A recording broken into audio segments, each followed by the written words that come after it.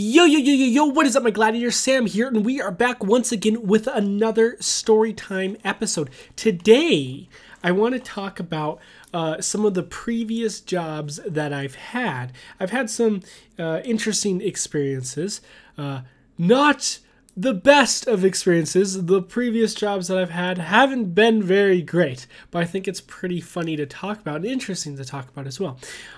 So I had one job working, it's kind of a normal job working at a store. And one thing about myself is every time I go in for an interview for a job, I nail the interview every single time. Every job that I've gone in for an interview, I've gotten the job. And for this particular job, I think like 50 people applied for it or whatever, and only 3 people could get the job. As I was in the interview, they gave me the job. They're like, we've never done this before, but we're just going to give you the job. And it's because I go into everything and I'm like super almost cocky, but very confident. And I went into this job very, very confident. That's just by default. I go into everything extremely confident. Even though I have no clue what I'm doing, I'm confident anyways. And I think that's a big reason of why they hired me on. So we start the job and we start, learning all the basics of the job and stuff. And it's pretty difficult for me. One reason in particular, because I'm actually extremely dyslexic.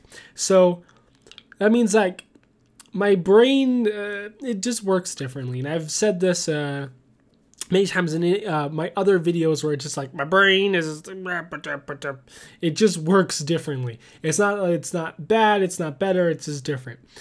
So the tasks that they wanted me to do are extremely hard for me. Like, oh my God.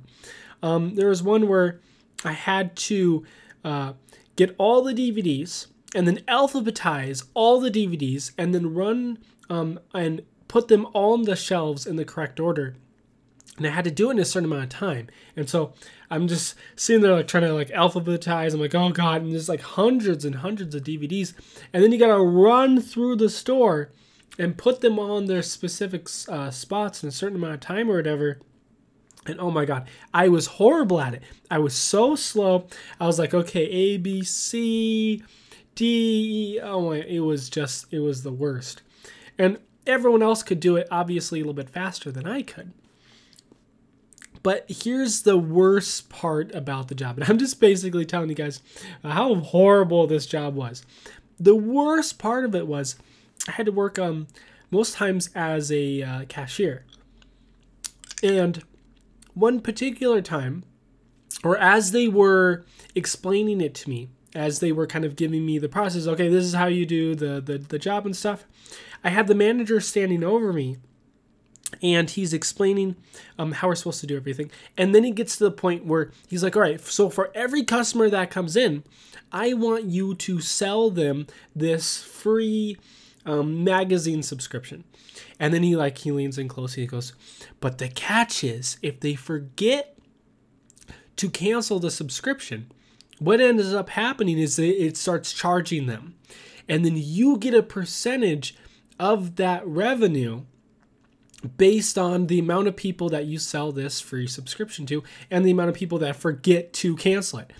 And I'm sitting there like, what? You basically want me to scam your customers. That's basically what they're telling me to do. It's a scam. And I'm just like, oh my God, that's horrible. Everyone who comes in, I have to try to scam them? Like, who wants to do that? That's just horrible. Anyways, I had to do it. Because he's standing over me and I'm the newbie and they're explaining to me how we're supposed to do all this stuff. And I'm just like, oh my God, this is horrible. So people are coming up. And every single person that comes up when they get all their stuff and I bag all their stuff, I'm like, oh, by the way, you get this free magazine, blah, blah, blah. And the horrible thing is I actually sold it to a few people. And oh my God, I felt terrible. Anyways, when the manager left, I'm just like, no, I'm not doing that. I stopped it. I stopped selling the scam to people.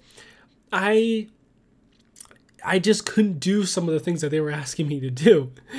And oh my God, it was just Really, really bad. Anyways, when it got to later on in the day, they wanted me to close. And they wanted me to close without necessarily explaining to me how to close the store. It's like, okay, we're going to have you close the store. Here's the guy that's going to teach it to you. And the guy that was going to teach it to me was like, all right, well, I'll teach you some of this stuff, but I gotta go. I got a thing and just blah, blah, blah, blah, blah. I'm like, what? And then he ends up like explaining like half of it to me and then just leaves. And I'm just sitting there like, and then he hands me like this big piece of paper and now all the other things I need to do. I'm sitting there like, how am I supposed to do this if no one has shown me how to do it? They want me to close the store. So I'm sitting there basically alone in the store with a list of things I have to do that I don't know how to do. I just kind of like tried a few things. Didn't really work out. I mopped a little bit. They never explained to me like how to mop or what to do with it. So I just kind of mopped around and then I didn't know what to do with that. And then I just kind of like set the mop down and I'm just sitting there like, how do I do any of this stuff? Anyways, the manager guy comes in, right? And he is pissed. He is livid because the store is supposed to be shut down like an hour ago or whatever, and it wasn't because I wasn't told how to do it. And he's getting mad at me, right? He's like, "Oh, you're supposed to shut down the store and blah blah blah blah blah blah." And I'm just like, "What? And they were so mad at me. Anyways, I ended up getting fired pretty quickly, just because I can't do some of the things they want me to do, and I also won't do some of the things they want me to do. They're like, oh, you didn't smile enough, and blah, blah, blah, blah, blah. Also, inside the store, there was like specific fluorescent lighting, and these lights would like mess with my eyes to the point where they would be like bloodshot red if I stayed in the store for too long. And my eyes started like melting out of their sockets. It was just... oh, it was horrible. So I had to one time I went in and I tried to wear like sunglasses. I looked really lame. Oh gosh, it was terrible. And I like walking around with these really lame sunglasses on. It almost looks like borderline like I'm trying to look cool, but I'm not pulling it off. But I wasn't trying to look cool. I was just trying to protect my eyes because they were like melting. It didn't even work really. And I just... yeah, it was a pretty lame job. Ended up they just fired me. They're just like, you're done. And the thing is, all the jobs that I've had, I end up getting fired, right? I get it. I get the job on the interview, but then when I go through the job, they fire me because they realize I'm just really confident, but I don't know what I'm doing. Yeah. That's how all my jobs went. They were pretty bad. One job, I thought I was actually doing really good. I was like, oh my God, I'm nailing this job. I'm doing such a good job. And then they're like, oh yeah, you suck. And then they fired me. I'm like, oh, I guess I didn't do a good job. Well, luckily I have YouTube and stuff, so that's what I'm working on now. Yeah, I don't even know what to say anymore.